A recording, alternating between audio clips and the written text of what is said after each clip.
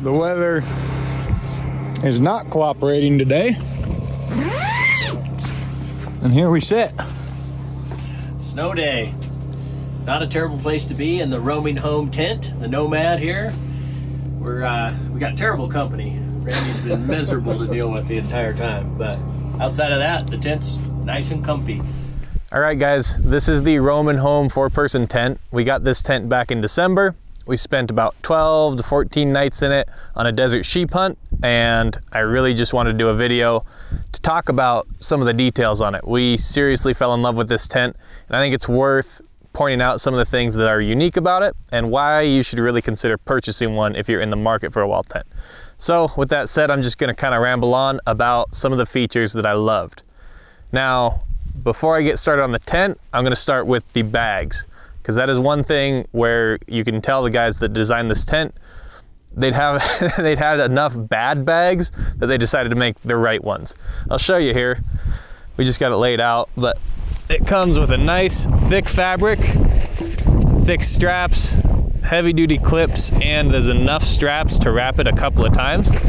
I don't know where we have the tent bag, but what they did is they made it so the actual collar of the bag that the canvas goes in is tall enough to where you can have the canvas loose and just shove it in there if you're in a hurry, and it's no problem. You can still clip it up and close the bag and get out of there.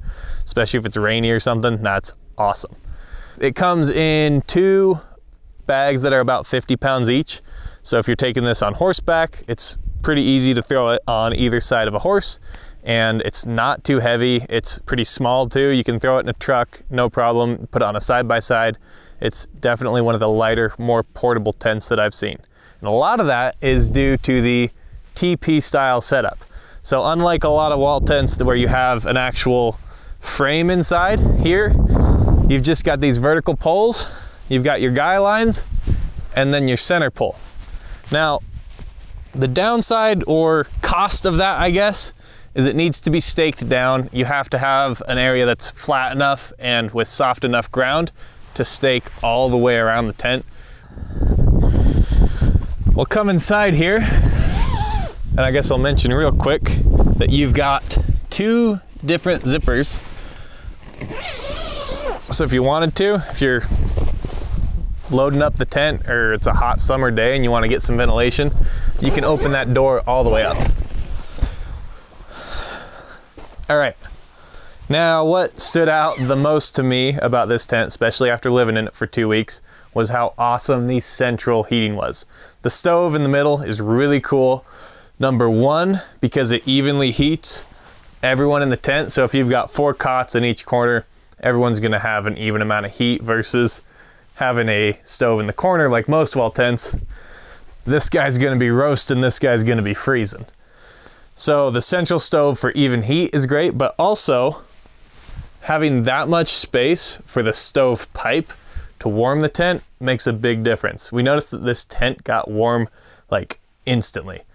Part of that's due to a great stove, part of that's due to a central heating design with a lot of that stovepipe being exposed inside of the tent versus like most wall tents that have a stove in the corner, you're just letting all that heat go out of the top of the stack. So didn't set up the stack right now because we're just doing this for the review. The floor was awesome. Like I said, we were there for 2 weeks. We got snow, we got rain, we had some pretty nasty weather. All the mud and sand and all the stuff that we tracked in the tent fell right through the floor. We only had to sweep it out a couple times with some branches to get the big stuff out, but it kept it really clean. We certainly appreciated that. In terms of walking space, again, because of the TP design, as opposed to the typical kind of house looking shape, you don't have those low points where you're feeling like you're walking like this. You know, I could stand a few feet away from the wall and be fully upright. There's plenty of space in this tent, and because of that, you know, it's not the hugest footprint, but I felt like the tent itself was a great size for 4 people. We used one of them as a cook tent, so we had around 7 people in it, and it was totally comfortable. We had a table like right about here. We had 1 bed there. We had a table all along that wall, chairs in front of the fire, It was awesome. And the guys that designed this, they're here in Utah.